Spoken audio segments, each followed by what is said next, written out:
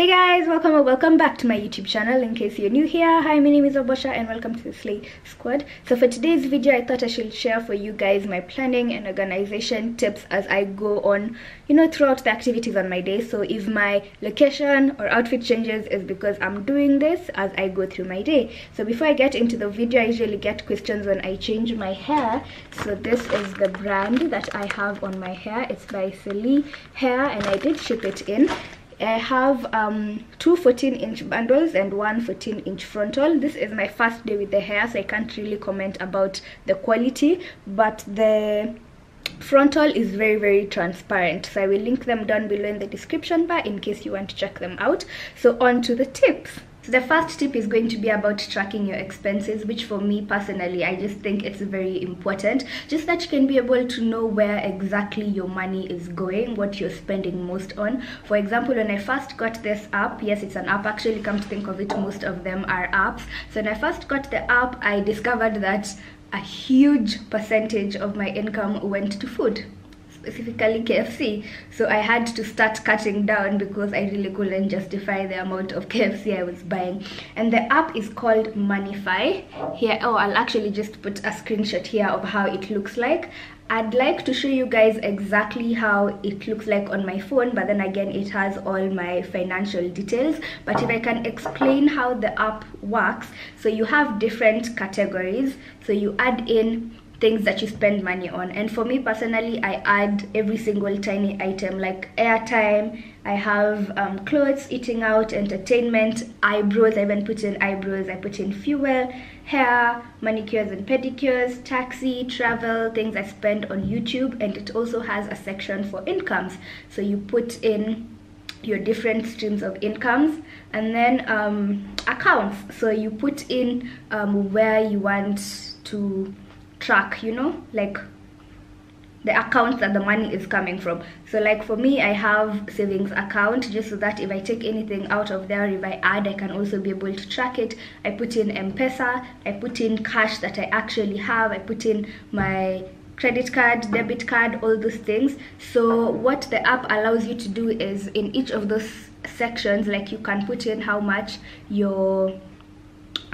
in your debit card, how much is in your current account, how much is in your savings account, and then as you keep on using, you just deduct from the various accounts. Then at the end of the month, you can pick all accounts and then check where exactly most of the money is going to. I don't know if that's like a decent explanation, but I promise you it really works. The only thing that I'd want added into the app is, I don't know if they had a system whereby I could link all my accounts such that if I swiped my card, then automatically it would just record on the app. So Kenyan techies, that's a job for you if you can come up with such an app. I've not seen one. Maybe if there's one, comment and let me know. My second tip is to write to-do lists every single day. And again, the trick is just to be as detailed as possible with these to-do lists. I think it just gives you such a sense of achievement when you take something off of your to-do list, especially if you tend to have one of those days where like, guy, what have I even done the entire day?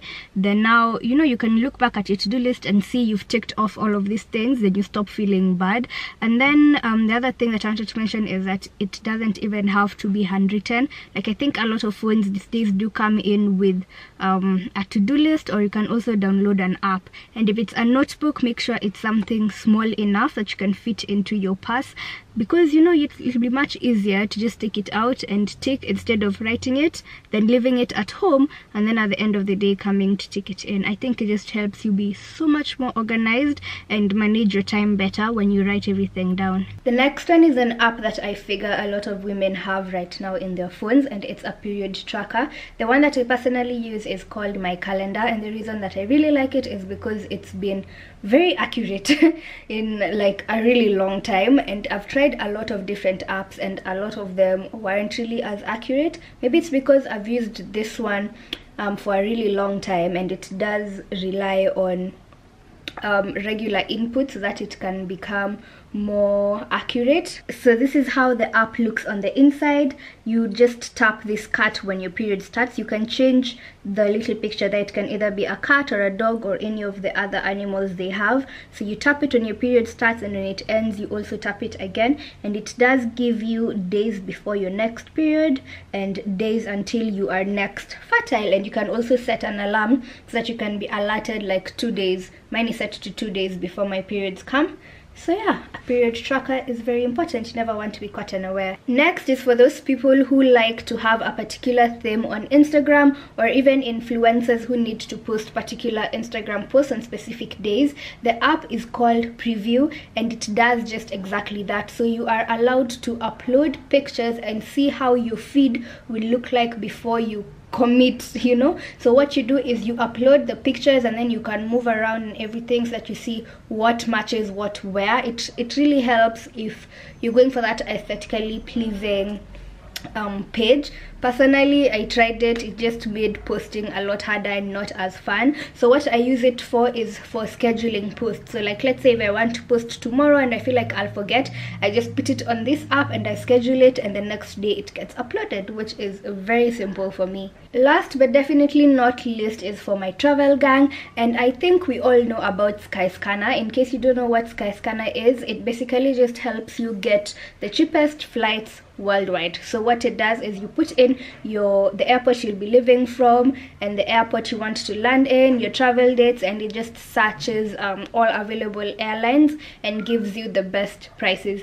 Alternatively, if you want an even better price, is to be more flexible with the days you're leaving or the airport you want to land in, then the prices can get really low. So the app that I think less people know about is called My Seat Guru, and basically just helps you pick the perfect seat during a flight. So how it works is you input your flight number, and then it shows you the layout of the airplane. So this is important because it gives you details like where there's a window. You know how sometimes you can pick a window seat but you get there and there's really no window. It's like that section where the window is blocked. Again, if you're like me, you like to sit at the window so that you can be able to take nice pictures of the view and everything, but sometimes you're in a window seat but your view is very obstructed. So it just really helps you see where exactly you want to place your seat. It also gives you information about legroom, if it's next to a toilet, yeah, basically other things. It even gives you like ratings of the seat. So I think Seat Guru is a huge plus.